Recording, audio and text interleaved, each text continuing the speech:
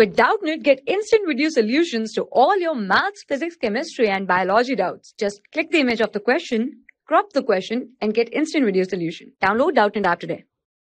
Hello everyone, we have a question of area and perimeter which says that the ratio between perimeter and the length of a rectangle is 5:2.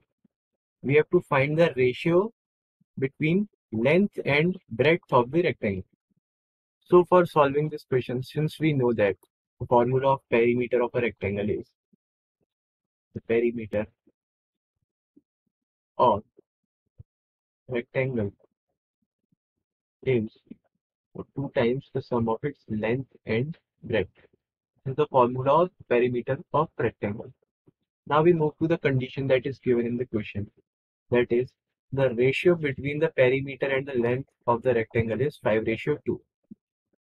So the perimeter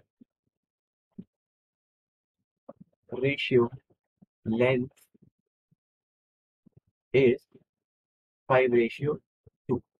Since the perimeter is 2 into L plus B divided by length is L is equals to 5 divided by 2. Therefore, cross multiplying 4 times of L plus B is equals to 5 times of L. 4 times of L plus 4 times of breadth is equals to 5 times of L. So 4 times of breadth is equals to L. Now what we have to find is the ratio between length and the breadth of the rectangle. So after this, let us move B from here to there. So L divided by B is equals to 4 divided by 1. So the ratio between the length and breadth will be, ratio between length and breadth is 4:1. This is our final answer. For class 6 to 12, IIT JEE and NEET level. Trusted by more than 5 crore students. Download Doubtnut app today.